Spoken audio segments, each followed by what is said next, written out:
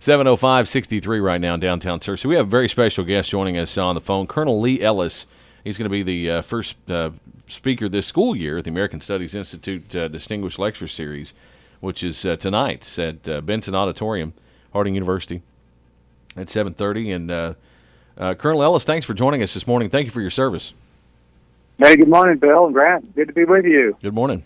Yes, thank you so much. Everyone is so excited to have you in here, and you're coming tonight at Harding. And, of course, you have served at Vietnam, 53 combat missions over North Vietnam as an Air Force fighter pilot. And I know you've authored several books on leadership, and I suppose that's what you'll be talking about today. Is that right, leadership? Yeah, that will be a central theme going through it. You could say it's I usually talk about leadership lessons from the Hanoi Hilton, but they're really just life lessons as well. So it really kind of blends together about living a good life. You know, I'll be speaking to these young people primarily. There'll be people from the faculty and the community. But I want to highlight the role of courage in our society today and how we really need a lot more of that. Character, courage, and competence are the three highlights. But underneath that, we talk about knowing yourself. That's important in any endeavor. Guarding your character, staying positive, having the courage to do what you need to do, those kind of things.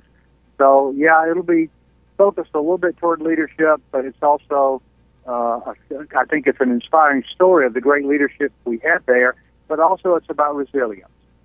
What, Colonel, what I've read of the book and also watching some of your videos on your website, telling your story of what happened to you there in Vietnam, you spent almost 2,000 days in captivity, and you talk about how scary that is and everything. That's something I think most people that event would define them, but rather I think you let that change you and define what you are now. You know what I'm saying? And with these leadership lessons. It had a significant impact on me. I was kind of a happy-go-lucky young kid when I was captured. I just turned 24. I was a fighter pilot. Didn't really want to do anything else in life. Didn't know I could do anything else. I was always into athletics and outdoor stuff, adventure. But that gave me the ability to focus a lot more. It helped me to mature. It helped me to realize whatever was important, I need to focus on it more. So all of those things have stood me well in my leadership in the Air Force and my career there, and then since as a leadership consultant. So I really feel like it did it brought out the best in me in many ways, and I've tried to hang on to that. We are visiting with Colonel Lee Ellis. He's going to be at Harding tonight at 7:30 at Benson Auditorium. And I think you have a unique perspective when we talk about your service in Vietnam and then all the things that you've done since then regarding what's going on currently with our world, and especially the fight against terrorism and what we're facing in Iraq and Syria. I'd love to get your take, especially where we are right now. And, we just talked to you about characteristics like leadership and courage, and I'd love to get your take on what we're facing as a country, those that the realization that there are people out there that hate us and are against freedom and things we stand for. Mm-hmm. Yeah, I think it's we live in a bipolar world in a way. I think we always have, in that things can be very bad and yet very good at the same time.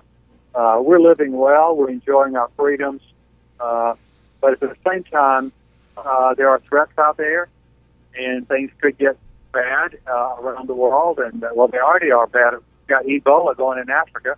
We've got ISIS going in the Middle East, and terrorism, Hamas, and all these other organizations. We've got Russia pushing out and trying to recapture their Soviet Union.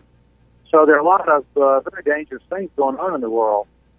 It's probably always been that way. We've been an island nation, been able to live pretty much protected here in our country. But I think being a military guy, I always like to prepare for the worst case. So I think we need to think in terms of what could happen and be prepared for that, not only practically but emotionally and mentally.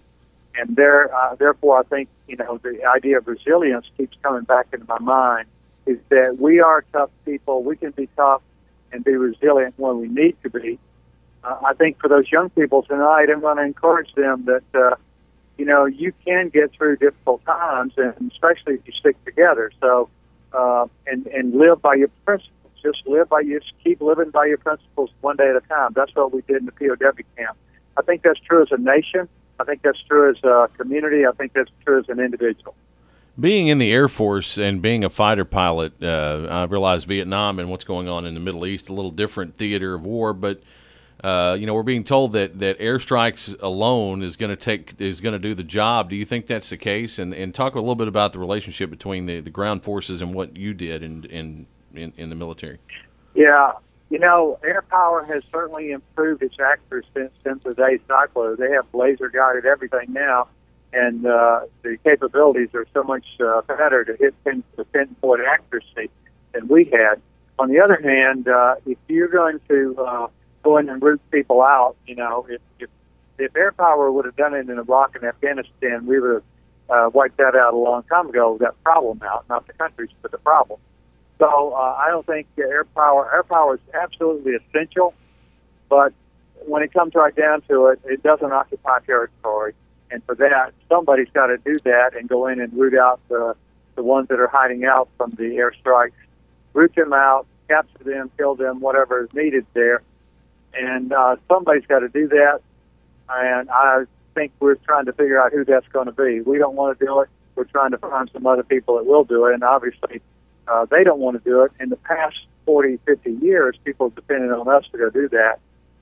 We've been strung out now for 11 or 12 years, and we're really not in a good position to do that. We could do it on a limited basis if they would come out and fight in the open, which they probably wouldn't do, but we could probably handle that. But it's going to be a stretch for it.